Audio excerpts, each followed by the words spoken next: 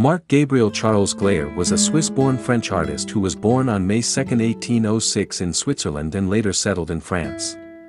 Gleyre's artworks reflected the academic art and romanticism movements of his time. He was known for his realistic portrayals of religious and mythological themes while incorporating romantic techniques and elements into his paintings.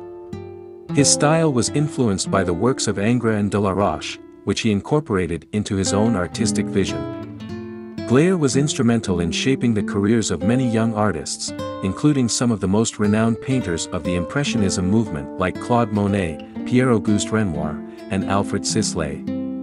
His teaching methods, which emphasized observation and individual expression, provided his students with the foundational skills they needed to develop their own styles and create masterpieces.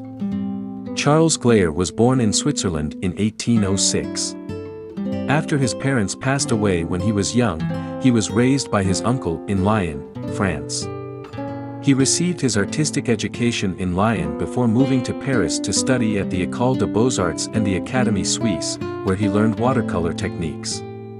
He was then introduced to Horace Vernet and Louis Leopold Robert while in Italy. In 1834, he accompanied John Lowell Jr. on trips around the eastern Mediterranean where he recorded the scenes and subjects they encountered. After returning to France in 1838, Gleyre began working on his ideas, and one of his first paintings, Apocalyptic Vision of St. John, was exhibited in the Salon of 1840. Early works, like Diana Leaving the Bath and A Young Nubian, were not immediately popular. However, his painting Evening, also known as Lost Illusions, which depicts a poet lost in thought as he watches a passing boat, became widely popular and earned him a medal of the second class at the Salon in 1843. Despite the success he experienced, Gleyre decided to withdraw from public competition and instead devoted himself to his artistic vision.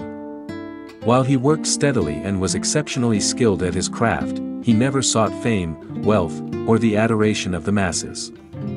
After 1845, he exhibited very few paintings and contributed only 2 works to the Salon. His health was poor after his travels, which was compounded by attacks of ophthalmia and fever.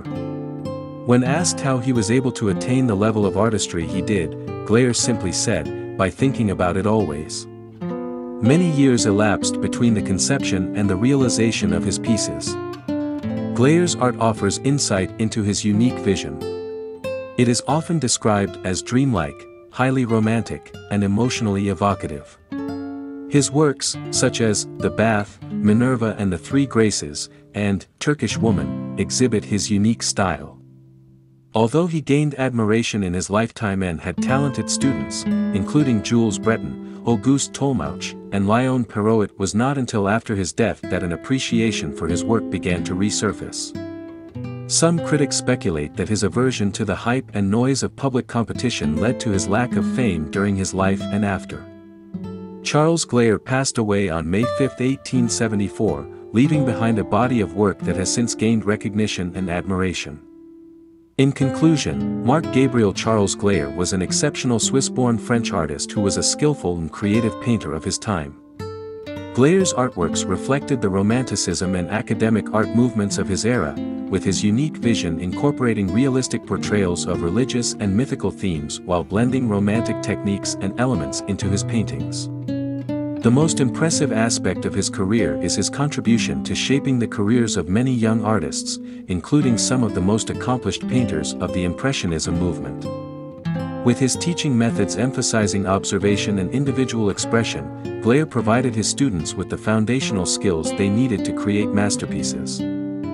Furthermore, Gleyre's art, often described as dreamlike, highly romantic, and emotionally evocative, offers insight into his unique perspective.